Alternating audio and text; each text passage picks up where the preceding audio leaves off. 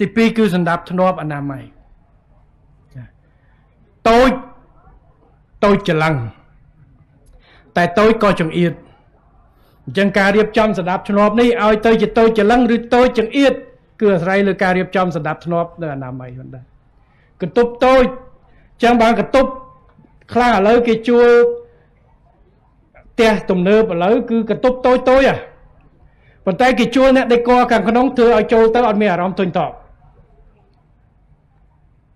ផ្ទះតែ4ម៉ែត្រ5ម៉ែត្រដូចគ្នាទេគេចូលទៅដេកមិនស្រួលរៀបមិនស្រួលគឺចូលទៅធុញថប់ក្រុងដូចគ្នាការរៀបចំសម្ដាប់ធ្នាប់អនាម័យសំខាន់ហើយនៅក្នុងផ្លូវនេះគឺរៀបចំទាំងផ្លូវជិះកង់កន្លែងចតឡានកន្លែងអីដើម្បីយើងការរៀបចំជុំឃើញខេត្តធ្វើបានច្រើនបន្តរៀបចំធ្វើបានទៀតដើម្បីធ្វើយ៉ាងណាយើងរំដោះកន្លែងនេះហើយអនាម័យបាទការរៀបចំអនុគម្រោងនៅទីនេះយើងមានកន្លែងចាក់សម្រាមកន្លែងដុតសម្រាមនៅក្នុងក្រុងដូចគ្នាតែរៀបចំយ៉ាងណាដើម្បីឲ្យស្អាតចូលមកគ្រាន់តែចូលមកដល់ព្រំបន្ទល់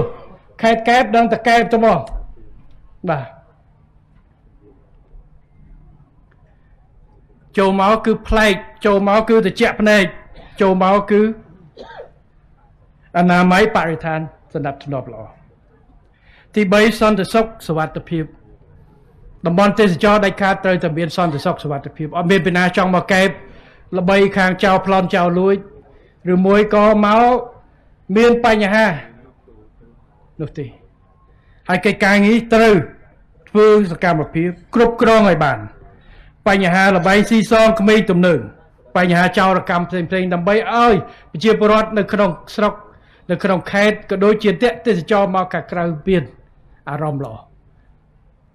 មានសុវត្ថិភាពមកលេងដោយមិនមានការបាតុភិបអីផ្សេងហើយជាពិសេសមើលវត្តមាននៃសង្គមងងឹតក្រុមជនបរទេសដែលមកជួលផ្ទះជួលអីធ្វើលួចបើកអាឆបើកអនឡាញនឹងធ្វើឲ្យបានគ្រប់កងឲ្យជាប់វាមានករណីចន្លោះបោយើងបានចាត់វិធានការហើយត្រូវធ្វើម៉េចកុំឲ្យមាននៅក្នុងខេត្តកែបខេត្តកំពតខេត្តអីផ្សេងនេះបាទតែធ្វើកិច្ចការងារនឹងឲ្យជាប់បាទមកប្រឡំជួលផ្ទះមកប្រឡំជួលតែលេខបើក scam online scam ឲ្យចាប់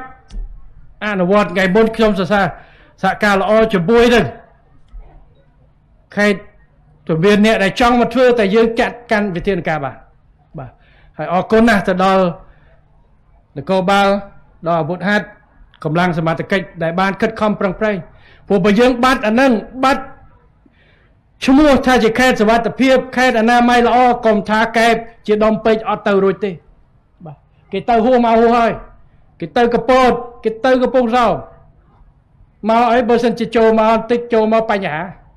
ចឹងដាច់ខាតទៅថែរក្សានេះឲ្យបានហើយត្រូវបន្តជាប្រចាំបាទខេត្តនេះអត់មានកាស៊ីណូទេព្រោះអត់មានជាប់ព្រំដែនហើយខ្ញុំក៏បានបញ្ជាក់រួចទៅហើយការពីសពោតកែបគឺអត់មានឲ្យ license កាស៊ីណូទៅខេត្តកែបទេ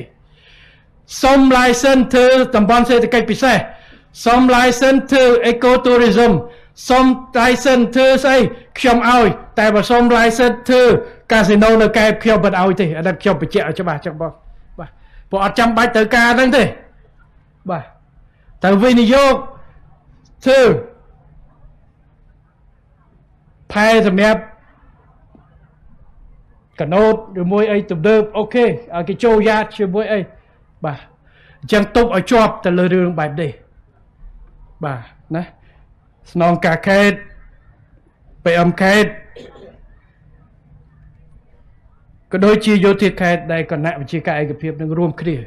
រឿងសន្តិសុខនេះឲ្យមែនតើខេត្តតូចស្រួលទេ